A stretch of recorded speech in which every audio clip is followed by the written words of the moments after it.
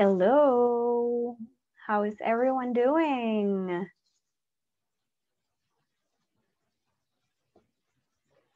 Good night, guys. Good evening. How are you? I see Saul, Joel, Carla, Emerson, and Lester. I also see Ariel. Good evening, guys. How are you today? Monday, the beginning of a new week. How are you guys?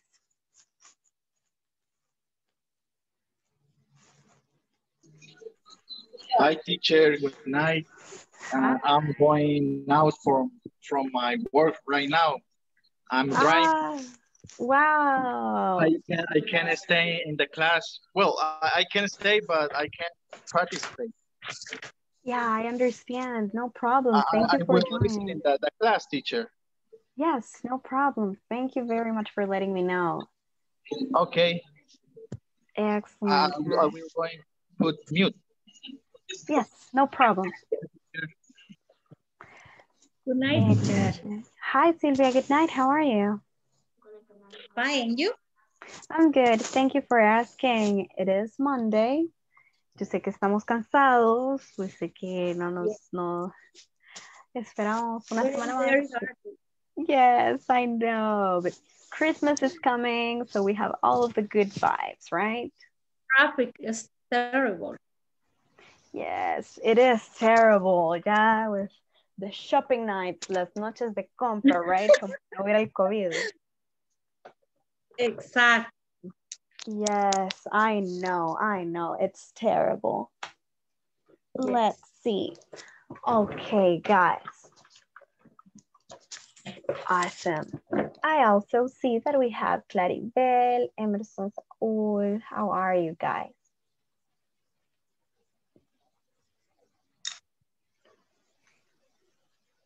How is everyone else doing today, Monday? Monday the 7th.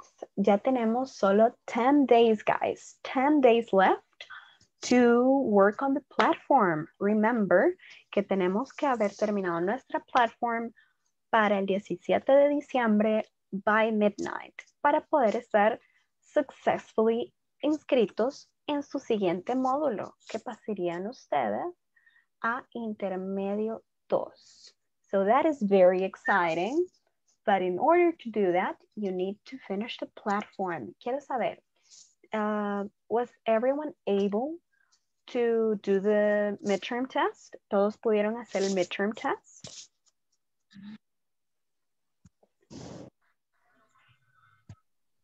Yes, Hi, no? hi, good evening, teacher.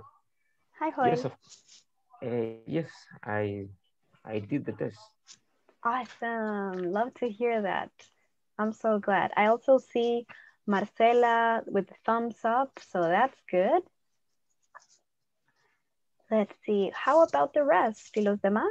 Are you working on section 3? ¿Cómo vamos con la platform? Yo mañana comenzaré, teacher. Perfect. Tomorrow, I promise. Yes, that's okay. No problem. Solo recordemos intentar avanzar as much as we can para ya esta semana ponernos a trabajar en section 4 y que no nos come el tiempo y a la next week, section 5. Pero estamos bien porque section 4 y section 5 son súper cortitos. Ustedes van a ver. Excellent. So thank you. Yes, it's going to be easy. Like today's topic. Como el tema de hoy, it's going to be easy. You'll see. Today's topic is called, actually, la section 4, let me show you. De hecho, la section 4 solo tiene dos partes. Here, para que vean que no les miento. Section 4 only has two parts. The one que vamos a ver hoy, which is the simple past versus the present perfect. Hoy vamos a comenzar a ver el present perfect and sequence adverbs, sequence adverbs. Lo demás es el knowledge check y el knowledge check de sequence adverbs. Como ustedes pueden ver, la section 4 es súper cortita. El present perfect tiene sus cositas, no les voy a mentir. but I know that you guys are very smart and that you'll get it very easily. Ya lo veremos. E igualmente la section 5, que la veremos next week, only has one topic, which is the future with going to and will, and how to use will specifically, porque ya sabemos manejar going to, right? ¿Sabemos manejar going to? Yes. Yes? Yes. Excellent. Love that. Entonces vamos a ver cuándo vamos a usar will, cuándo vamos a usar going to, what's the difference, qué cambia, but that will be next week. Y como solo tenemos ese topic, vamos a hacer mucha practice. And also review the final test, which will be next Thursday. Remember, guys, que ya estas últimas 2 semanas, ya solo tenemos nuestras clases normales from Monday to Thursday, de lunes a jueves. Ya esta semana ni la otra. Yeah. Hello? Pensé que me habían dicho algo. Okay. Remember that. Teacher, I have a yeah. question. Yeah. Where are the other audios of section 3? The other. Oh, yeah. oh, no, 8 is. Here. Yeah. 3.8, el de 3.8. Vea el 3.8, por favor. Okay. Opening 3.8. 3.8. Okay, aquí estamos. El último. Ajá, ese. Ese audio solo es para la primera pregunta. Y para esos otras ya no están. ¿Cómo? No sé dónde Este están audio más. solo sale Solo es para para... la primera. Ajá. Escuchámoslo. Ok. Let's see. Let's check. Making changes. Part A. Listen and practice. So, are you still living with your parents, Terry? I'm afraid so.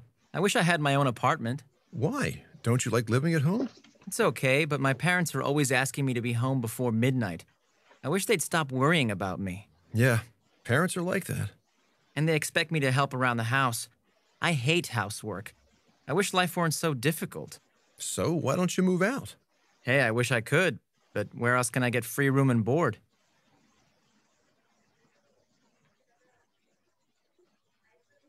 Okay, let's see.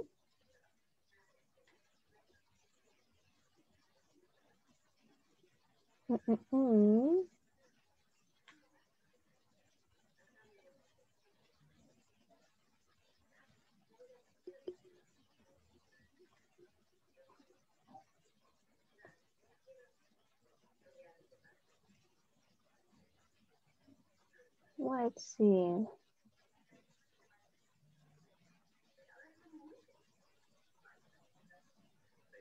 I guess, teacher, in my case, the 3 and 4 only is rewrite. Sí, la 3 and 4 no son del audio, solo son de analyze, right? No hay otro audio aparte para esos entonces. O sea, No. La 3 and 4, aquí nos dicen las instrucciones. Rewrite the following sentences using wish. Solo que es que usemos wish para estas oraciones. Y tenemos que usar este audio for 1 and 2, right? Okay, thank you. No problem. Pero quiero ver, Brian. I recently the parents had an apartment. What if you're living at home? Okay. No, ya. Sí, está bien. Sí, estamos bien. Sí, las 3 and 4 no son de los audios, sino que solo son de reformularlas, right? Using wish. Perfect. Y 1 and 2, sí del audio. Teacher, I had a doubt. Yes? You said in a past class that the plural of person is people. Yeah. So is incorrect that I say, for example, there are 5 persons in the room. Correct. Yes, that's incorrect. tendríamos que decir there are 5 people. Oh, okay, thank you. Yes. Excellent. Es correcto, sí. El plural de person siempre va a ser people. So, de una, there's just one person, right? Y de 2 people, 3 people, 4 people. Excellent. Y people lo podemos ocupar como countable y como uncountable. So, podemos decir 5 people, 10 people, 20 people, o a lot of people, many people, etc. Right? Excellent. Teacher. Yeah. Yo una vez le vi una invitación de una boda a mi hermana. Ella está en Estados Unidos. Pero ahí le habían puesto ellos son 4. Le habían puesto para 4 personas. Sí, porque Ahí las estaban tarjetas mal. se invitan, right? Perdón. Porque las tarjetas se imprimen, right? Es como, por ejemplo, que estuvieran aquí, cuando imprimimos las tarjetas de una boda, le pueden poner válido, ay, está en negro, I'm sorry. Válido para, y le ponen el espacio, los de la imprenta. Persona. O a veces le ponen entre paréntesis la S, right? Y aquí, pero a veces le ponen solo persona, porque puede ir una, a veces le ponen 2 y siempre queda 2 personas, right? Pero es porque así va printed. Pero gramaticalmente, digamos que las reglas, ¿vea? Nos dicen que sí, tendría que ser 2 people. Okay. Yeah. I'm sorry. Teacher. Yeah. The problem is the custom here in El Salvador. For example, you invite someone a party or a wedding, something like that, and to couple, but they carry on their parents, Yes, or their brothers, children. sister-in-law, everything about, and because many, I think that people make a presupuesto. I don't know. Okay, that is a budget. Excellent. For the budget, yeah. Yeah. Very difficult. The situation is difficult. Is for money. It is. Yeah, no, I agree. If you invite, for example, también es muy difícil cuando se invitan the couple, right? Y la pareja lleva sus 6 hijos, for example, to the wedding. Yes, How do you feed the kids, right? No estaban en el budget esos 6 niños para darles de comer, right? Y no se les puede dejar sin comer porque they're already there. They were very happy. Yeah, I agree. Sí, eso es un gran problema aquí. Yeah, I agree. It's a custom. Yeah, cabal, it's a custom. Correct. Yeah, so yeah, I agree. That's a big problem. I know. Okay, mi pueblo. No problem. So, guys, now, any questions before we begin today's topic? Any other questions? Yes, no?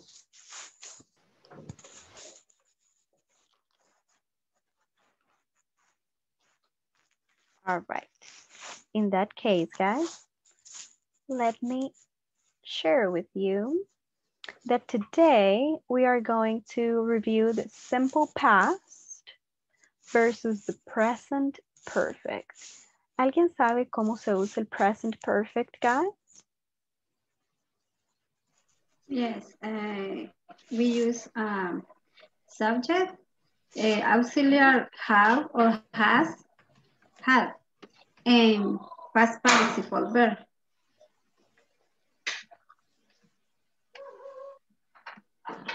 Excellent. Yes, that is correct. Básicamente, la mayor diferencia es que vamos a hablar con have. Con have. Ustedes ya me han escuchado en alguna ocasión que yo he dicho, I have never done that. O I've never seen that. I have never seen that. Vamos a ver esta contracción igualmente. Have para I have.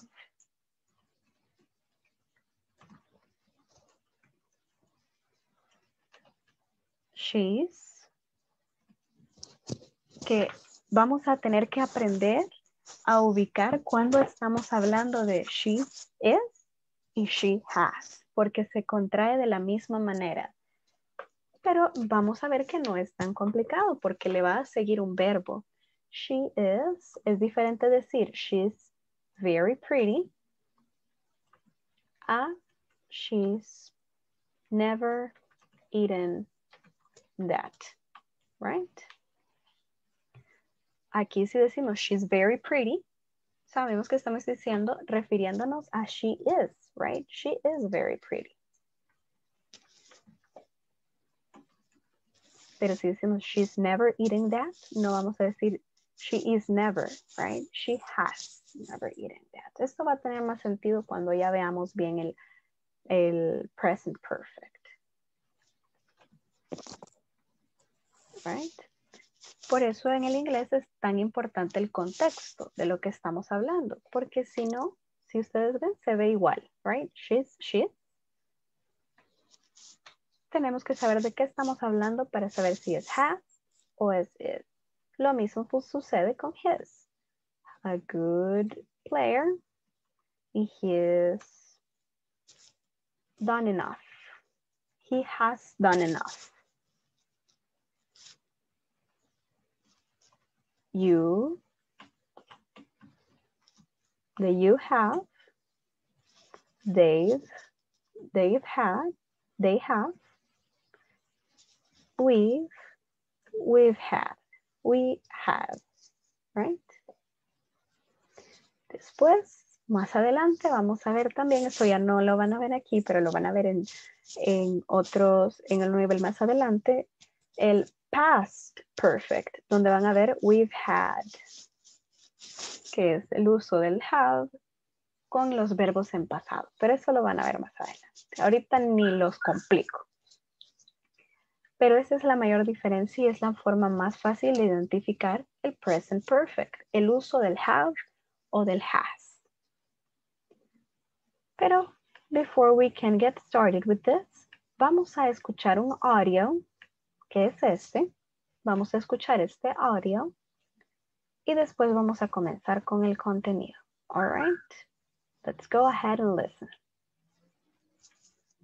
Hey, this sounds strange. Snails with garlic. Have you ever eaten snails? Yes, I have. I had them here just last week. Did you like them? Yes, I did. They were delicious.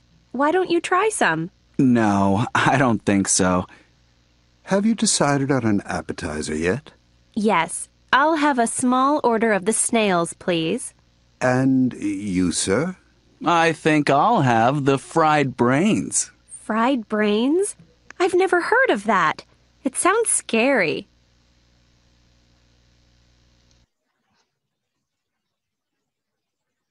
All right, guys. So, aquí vamos a ver cuándo vamos a usar el present perfect. El present perfect. I'm sorry. And you will see that it is not that difficult, no es tan dificultoso y sí tiene un equivalente en español. Yo siempre les digo, no les recomiendo que traduzcan, pero para comprenderlo ayuda mucho entender cuál es el equivalente. Si yo digo, have you ever eaten snail? ¿Alguna vez o has? Es el equivalente, el uso de este have como auxiliar, no es el verbo, right? No es el verbo have de tener, sino que es como un auxiliar. El uso del have como auxiliar en el contexto del present perfect es como el uso del has o del de yo he, por ejemplo, yo he comido X cosa, right? Entonces, veamos el uso. Can I please have, let's see, can I please have a volunteer read the use of the simple past? Este. Who wants to read? Teacher. Okay, go ahead. Sorry for that. Okay, use the simple past for complete events at a definite time in the past. Excellent, Emerson. That is correct. Recordemos. Definite time in the past. Okay, veamos la diferencia. Can I have another volunteer read the present perfect?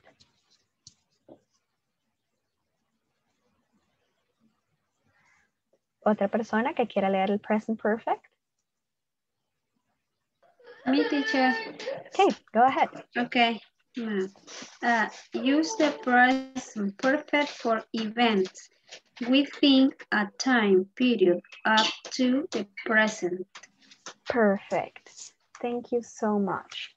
Up to the present. Within a period up to the present. Hasta la fecha. Hasta el presente. Desde quién sabe cuándo, desde el comienzo de los tiempos, right, para cada persona, hasta el presente. Por eso es que yo les hacía la comparación de alguna vez has hecho tal cosa. Es el have you ever. ¿Alguna vez? Right? Veámoslo así. Simple past. Yo creo que estos charts así ayudan bastante. Y el present perfect. Entonces, en el simple past, it's done. Eso ya está hecho, ya está finalizado, right? Done. In the past, definitivo, terminado, ya estuvo, se hizo, ya no se volvió a hacer, o se hizo pero en otra ocasión, pero se hizo, terminó y ya. Done. Y en el present perfect es up to now. Puede que se haya hecho y se continúa haciendo, puede que se hizo, no se ha hecho aún, pero lo contamos desde el comienzo hasta ahora. Por ejemplo, si yo digo, I have never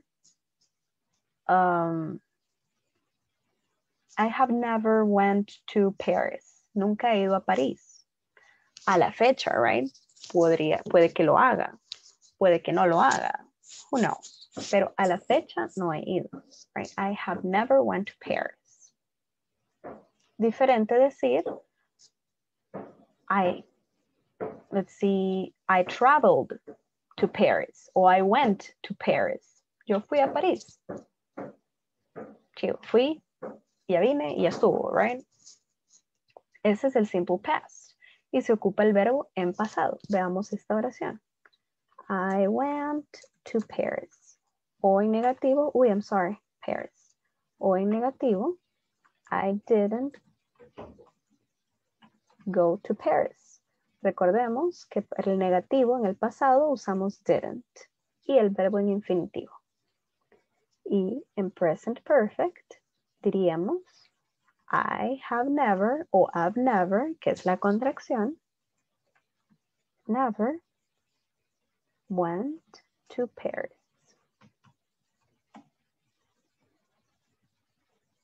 Eso ya está en negativo. O I have gone. I'm sorry, este no es went, este es el del pasado. I have never gone to Paris. I have gone to Paris. Este es el positivo y este es el negativo. Lo vamos a poner en el orden correcto para que no nos confundamos.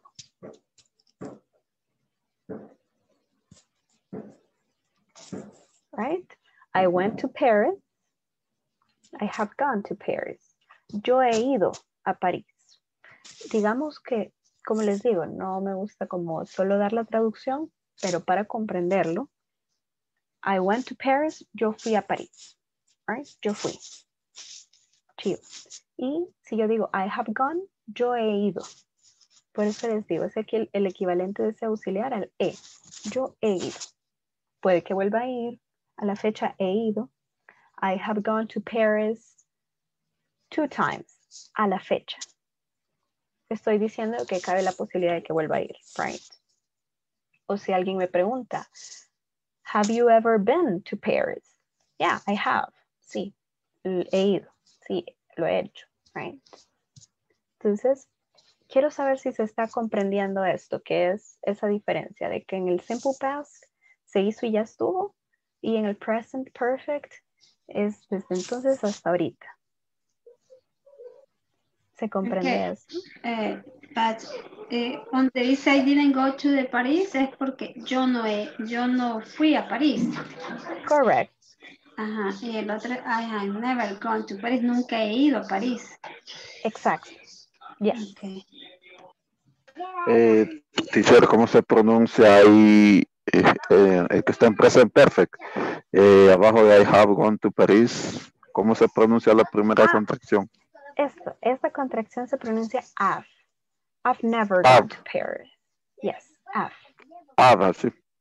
Como la V en inglés es como, right, como más casi como una F súper suavecita, como, so I've never gone. Okay. Yeah. I've tried, I've gone, I've traveled, right? Excellent. Y es muy bueno que practiquen las contracciones porque tal vez no escrito, pero sí hablado, la mayoría de la gente contrae. Casi nadie les va a decir I have not o I haven't o I tal, pero les van a decir I've. Yes, I've gone. Yeah, she's done it. Right? Casi todo el mundo habla en contracciones. Es muy importante que practiquemos ese sonido. ¿Alguien más tiene any questions, guys? ¿Sí se está comprendiendo la diferencia entre simple past y el present perfect? Yes. Yeah? Excellent. Yes, teacher, el simple plus es algo que ya sucedió, ¿verdad? Y el present perfect es algo que va a suceder. Que es hasta la fecha, right? Hasta la fecha. Excellent. Sí, va. No, si no ha sucedido aún, no. Porque si no, ya hablamos del futuro, right? ¿Qué va a suceder en el futuro? Ya es el future, right? Okay. Perfect. Ya lo vamos a ver después con el going to be will, ¿sí? Okay. Fíjese que yo tengo es que sí lo entiendo, pero tengo como una duda. Porque hay uno que es had, en pasado, had, never gone. Entonces el had me confunde con el have y los dos se usan con los mismos verbos. ¿Cuál es la diferencia? Cuando usamos I had, never tal cosa, eso se llama past perfect. Es un tiempo que no hemos visto aún. Es algo que sucedió desde un tiempo hasta esa fecha en el pasado. Por ejemplo, ese tiempo no lo hemos visto aún, pero un ejemplo podría ser I had never gone to Paris until today, hasta hoy, right? Y hoy ya lo hice, entonces ahí parto el tiempo. A partir de ese día en adelante, sí, I have gone to Paris, right? Y se vuelve presente. Entonces, I had never gone. Nunca había ido, pero hoy ya fui, right? Pero ese tiempo aún no lo hemos comenzado a ver. Okay. No problem. Thank you. Of course. Ahora, ha dicho de así algo muy importante. Se usa con los mismos verbos. Now, guys. ¿Qué tipo de verbo es este? ¿O cómo está conjugado este verbo? Porque este está en el pasado, right? Went está en el pasado, es el pasado de go. Didn't, el pasado de do. Yes. We are correct. Participio. Y el participio de los verbos es el que vamos a ocupar siempre para el present perfect. Yes. ¿Cómo así? Me pregunto yo. So, vamos a usar subject plus have o has, right? Vamos a poner have por ejemplo, en términos de que quepa. Plus el past participle verb, PP, past participle verb, y el complement. En una oración positiva. En una oración negativa podemos usar palabras como I have never, I have not. Ya lo vamos a ver bien. Pero quiero que primero veamos algunos verbos en participio. No se me sofoquen, no se me sofoquen, no se me asusten con otro tiempo del verbo. Ya van a ver que yo de verdad les prometo, si yo puedo aprender, ustedes pueden más. Vamos a ver.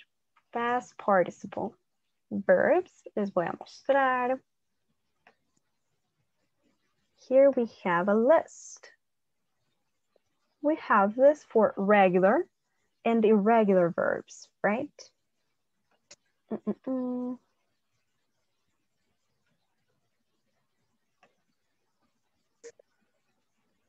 Now, para los regular verbs, aquí tenemos los más common. Oops, I'm sorry.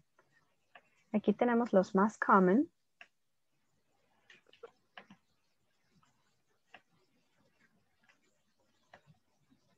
Y vamos a tener los verbs que son irregular, right? Que ya dijimos que no se conjugan de la misma manera. ¿Qué significa esto? Ay, no les estoy mostrando la pantalla todavía, ¿verdad? I'm sorry. Pensé que ya se lo estaba mostrando. Okay, here we go. There we go. Okay. So, we have the past participle of irregular verbs. For example, wear, wore. Y su past participle es worn. Sworn. Torn. Seen. Los verbos que son regulares, entonces se mantiene el mismo pasado como uso del participio. Por ejemplo, cooked, right? I have cooked. Dejámoslo aquí. Los verbos que son regulares, usamos el mismo verbo en pasado para el participio. I cooked. I have cooked. I played. I have played. ¿Sí? Eso está sencillo. De los verbos regulares nos podemos olvidar porque es el mismo pasado. Ahora, los verbos irregulares son otro cuento, son otro pisto. Y lo mismo, con los verbos irregulares, quisiera poder decirles, este es el truco, esto es así, but no. You really have to practice and read and get used to them, acostumbrarnos, porque la verdad es que todos son diferentes. Si ustedes ven aquí, no hay ni un solo verbo que siga como la misma línea, ¿sí? Todos estos. Esta imagen me gustó porque les dicen cuál es la terminación, right? Estos terminan en EN, todos estos terminan en N, todos estos terminan en alguna variante de la U, otros. Pero ninguno realmente tiene nada en común, right? Ride, rode, ridden. Rise, rose, risen. Risen, I'm sorry. Freeze, froze, frozen. No es que tengan algo específicamente en común, sino que solo así se han agrupado. Entonces, lo siento mucho, guys, pero sí, es solo mucha practice y poner de nuestra parte para aprender estos diferentes verbos. So, but that's okay, guys. Ustedes van a ver que con el tiempo y con mucha practice, ustedes lo van a aprender. Así, de la misma manera, estos verbos tienen su propia pronunciación. For example, si esto es write, su pasado es wrote, su past participle sería written. ¿Por qué tan rápido?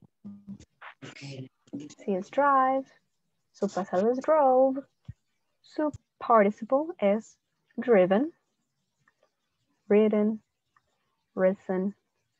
Vemos aquí wear, wore, su pasado es worn. Ustedes pueden irlos practicando, pero lo importante en este momento para nosotros es que entendamos que para usar el present perfect vamos a usar have, has, son las cosas que tenemos que poner. Digamos que nuestros key, nuestros puntos clave, es que número 1, vamos a usar have y has, y vamos a usar past participle para los verbs. Keys for present perfect. Lo que nunca debemos olvidar, que debemos usar have y has, todas las oraciones, y past participle. ¿Ya? ¿Alguna pregunta hasta ahorita?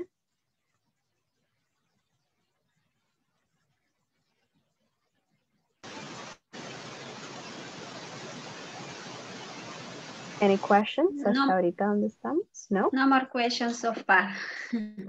Perfect.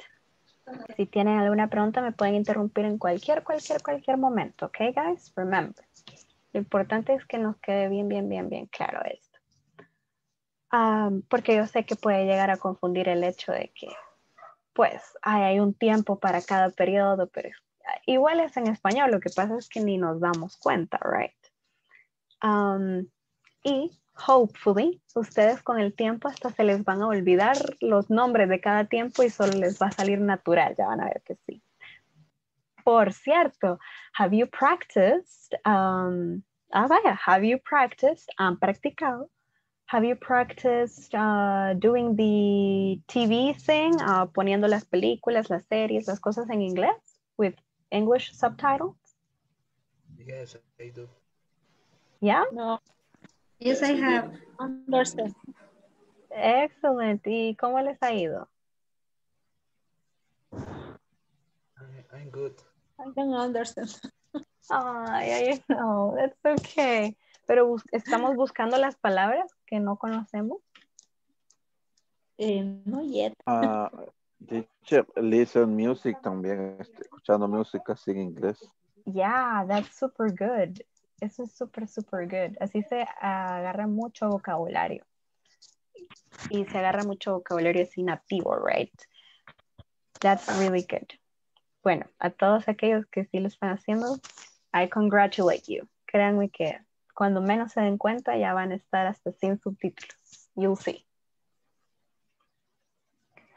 Okay, guys.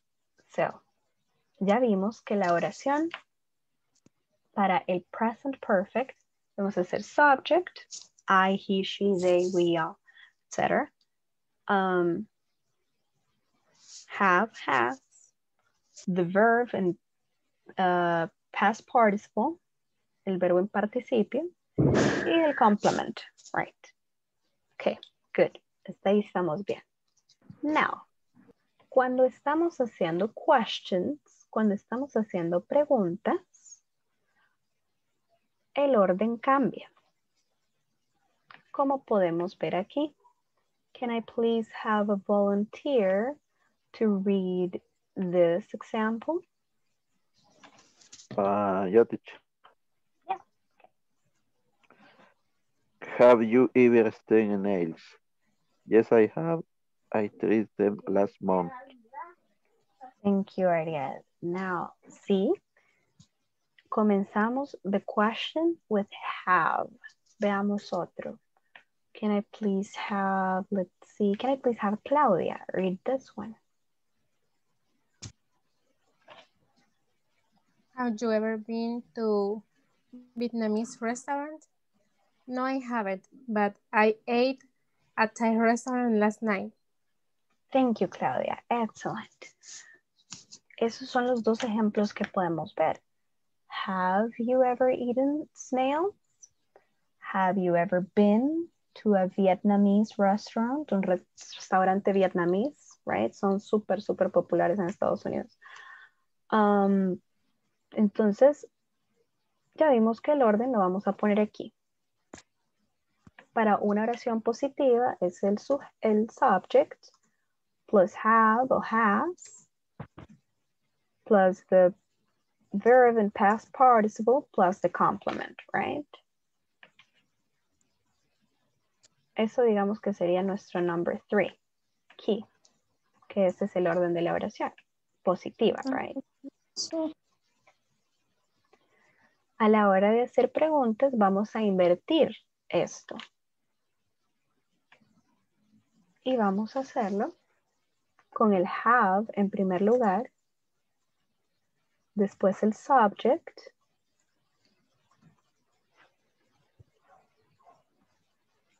después puede ser un complement o puede ir el verbo en participio entre el complement o va después el verbo en participio y después el complement, así que por cuestiones de que se comprenda vamos a poner aquí el verb, el past participle verb plus el complement, right? Eso es en una forma. Pero veámoslo ya dicho en una oración real, right? Teacher. Yes. Perdón, en la 3, subject, ¿la H qué es? Have o has. Ah. Perfect, yes. Gracias. No problem. Veámoslo en un ejemplo real. I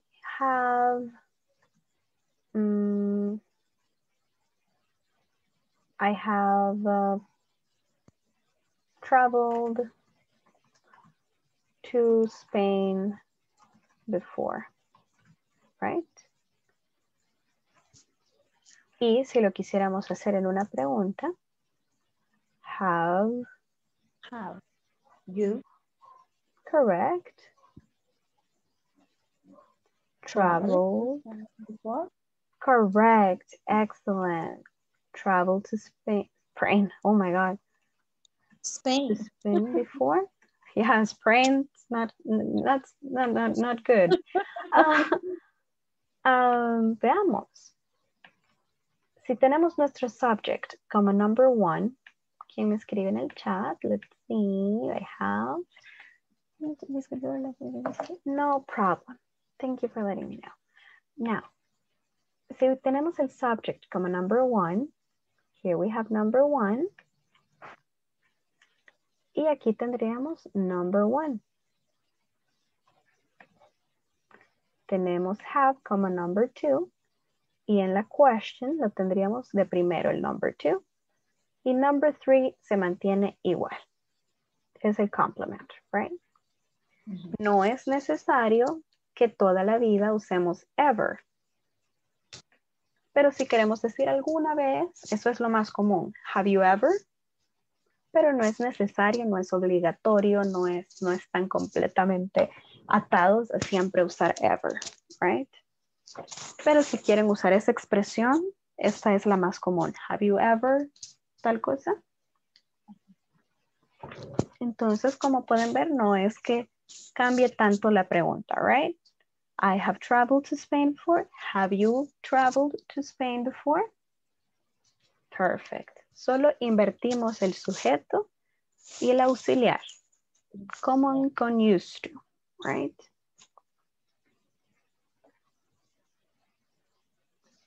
Any questions hasta ahorita, guys? No. Teacher, I have a question. Yeah. For example, if I say, have you ever been in Spain? Or to Spain. Have you ever been into Spain? ¿Por qué into? Which is the correct? I don't know. I don't remember exactly where I read that expression, but maybe it's a mistake. Oh, that's okay. No problem. Let me explain. Déjenme comentarles. Estos auxiliares tenemos como, por ejemplo, este ya lo habían escuchado antes, within. ¿Cuál? Within. Within. Yes. Yes. Within. Excellent. Yes. Entonces, así como estos auxiliares como within, también tenemos into, tenemos onto, within, to, on, in, right? Tenemos todos estos examples. Vamos a poner una whiteboard, ¿les parece? Esta es una muy buena pregunta. Esto les puede ayudar mucho a sonar native. Tenemos todas estas opciones. Now, ¿cuándo usar cuál? Si estamos hablando de países, vamos a decir I went to Spain, right? Para países siempre vamos a usar to. To Spain, to the United States, to El Salvador, to Mexico, to Denmark, to Greenland, to Russia, to the Philippines, etc., to China, to Japan. Now,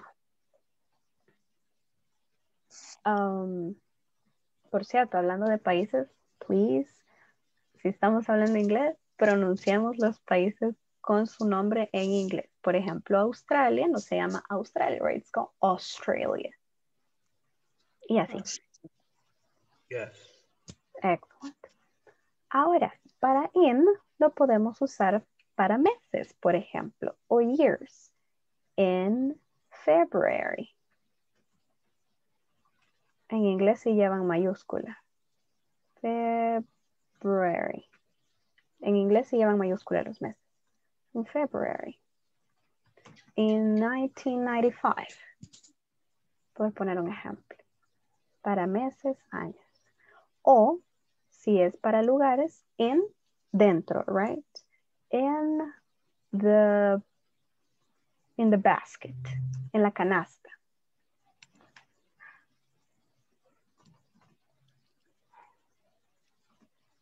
Y ven, este in, cuando es dentro de, viene de inside, right?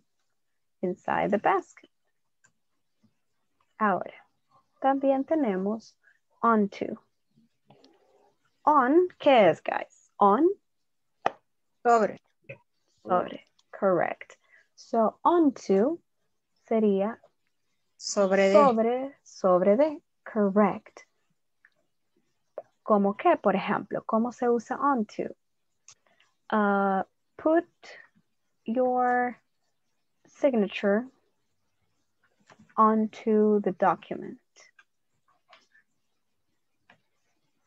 Onto the document. O input your signature onto the document. Onto. Lo vamos a colocar sobre el documento, right? Hay algunas expresiones con las que se usa onto. Les voy a mandar más de estos modismos. Ahora, into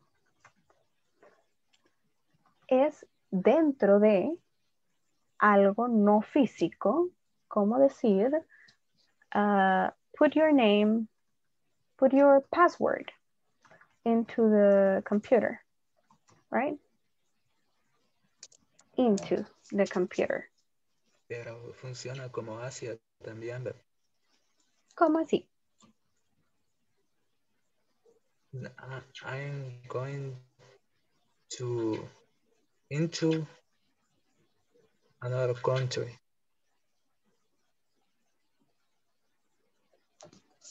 I'm sorry, ¿cómo así? Algo así, le voy de un lugar hacia otro.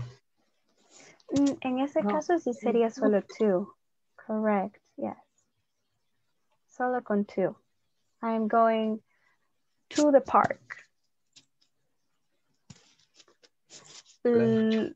La única manera para usar into en lugares es que digamos, por ejemplo, we're walking into the forest. Aquí sí se podría ocupar porque estás adentrándote, right? Se podría usar así, adentrándose. Into the forest. Recordemos que si nosotros decimos in, nos tenemos que meter. For example, I'm going to be in the car. Estoy dentro del carro. I'm going to be in my room. Dentro de mi cuarto. Entonces, si voy a usar into, no puede ser solo que voy a ir a, sino que tengo que adentrarme. Into the forest. Swimming into the ocean. right? Dentro del océano, me rodea el océano. Yo estoy dentro, ¿sí? Son dos ejemplos en que sí se podrían usar en lugares, into. ¿Sí? Teacher, yo tengo una pregunta. Así como usted puso ahí que in es como para fechas o meses o años o algo así. No sé si es que tengo como la noción de que lo he visto a veces que, digamos, en invitaciones que ponen, digamos, we are having a lunch on like February. No sé, pero ponen on February o... Cuando ponemos la fecha completa, es que el inglés de verdad. Cuando es la fecha completa, sí. En festividades se pone on también, por ejemplo, on Christmas Eve. O on July 30th. 2020, for example. 2020. Ahí sí. Pero si decimos solo in February, solo el mes, ahí sí, in. Y si decimos solo el año, in 2020, in July, y así. Okay, thanks. Perfect. And we respect the days. Para los days también es on Monday, on Tuesday.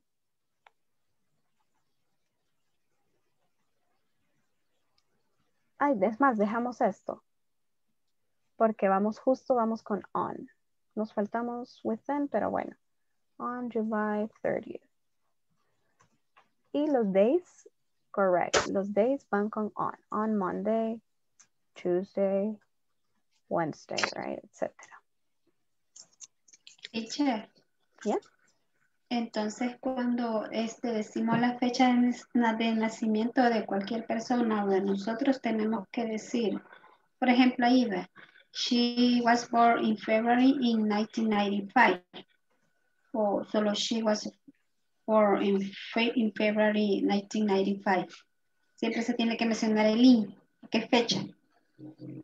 No necesariamente. Es que esos son dos ejemplos diferentes. Uno era para decir mes y el otro era para decir año. Ok. Ajá, sí, ustedes pueden decir solo I was born in February 1995. Excellent. Pero hay que decir el in, ¿verdad? Porque se está diciendo la fecha. Sí, eso sí. Ok, que yo me lo comía. Está bien, gracias. Solo decía I was born February. Ajá, por ejemplo, I was born, y no decía el in. Sí, ese sí, en ese caso sí. Ahí debemos decir in. Ok, thank you. Perfect. Y within, ¿qué es within, guys? ¿Cómo podemos ocupar within? Entre. For example.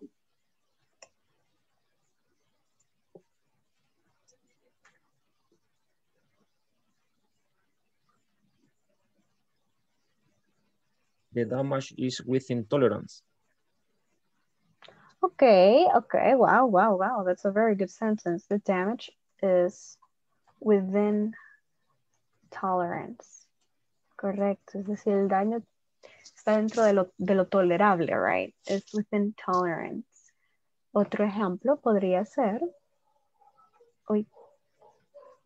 let's see, we live within violence, right?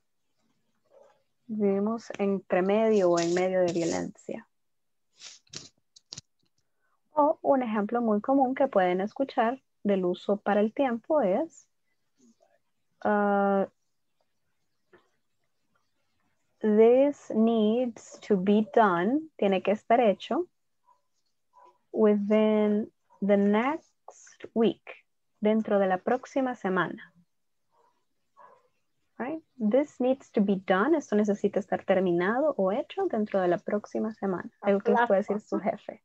Correct, en el plazo de.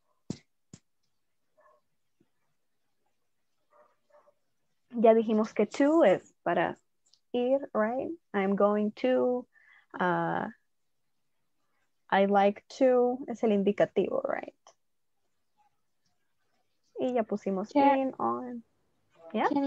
Can you give more examples using within, please? Yes.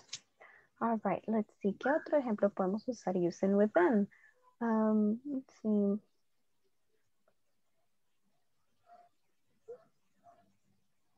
Within this time period, a lot has happened. Dentro de este periodo de tiempo han pasado muchas cosas. Within this time period, algo que pueden escuchar así como en Discovery, right? O en History Channel, en un documental. Within this time period, a lot has happened, or, right? Within, esta es otra, así tipo Animal Planet, within the animals. O sea, para cosas que pueden llegar a escuchar en la realidad, right? En una conversación casual nadie usa within, pero su jefe se los puede llegar a escuchar o ustedes lo pueden escuchar en la tele y así ya no están confundidos. Within the animals' first years of life, they learn how to hunt, for example, right? Ya me voy a hacer presentadora. Dentro de los primeros años de vida de este animal, aprenden a cazar, right? Algo así como el documental de los leones de History. So, within the animals' first years of life, they learn how to hunt. Por alguna razón siempre lo narran británicos, right? Within the animals' first years of life, they learn how to hunt. Y así. Podría ser otro ejemplo. Excellent. Okay, thanks. Excellent. Sí, hay varias maneras de usar within. Todo en inglés se puede usar de muchas maneras. Sí, pero ustedes van a ir viendo la manera más usual de usarlo, depende a dónde ustedes vayan. Las expresiones se usan diferentes en Estados Unidos, en Australia, en el Reino Unido, en Irlanda, en Escocia, en todos los países donde hablan inglés, right? By the way, les voy a mandar una expresión muy común, by the way, por cierto. By the way, muy común. A propósito, correct. Les voy a mandar un video de pronunciations de Scottish accents, de acentos escoceses, que en mi opinión es el más difícil. Japanese accents, Southern accents, acentos sureños de Estados Unidos, and Australian accents. Porque son los que yo considero que pueden llegar a presentarles dificultad. Si ustedes los llegan a escuchar en un listening, en una serie, y así no se me pierdan, ¿ya? Ok. ¿Ya? Nos puede mandar también la listita de los irregular verbs que nos mostró hace un momento, por favor. Yes. Se las voy a mandar esta. Súper chido. Esta, sí. Se las voy a mandar. Y les voy a mandar también un... así como la página web de los irregular verbs, una página que tiene del past participle, para que vean eso también. Que lo tiene mucho más extenso, right? Que es de no acabar, pero ahí si ustedes se echan así, quedándose dormidos leyéndolos, buenísimo. All right, guys. So, it is 10 p.m. Se nos fue súper rápido la hora. But we got to understand the present perfect, and next class we are going to be practicing the present perfect para asegurarnos de que estemos todos súper bien. Recuerden que esta semana sí tenemos normal nuestras clases solo de lunes a jueves, so we're good. And then we're going to continue with sequence adverbs, que es súper sencillo también. So thank you guys for joining today. Ya les voy a mandar ese material, and see you tomorrow, okay? Okay, see you tomorrow. All right, guys. Buenas noches. See you tomorrow. Bye.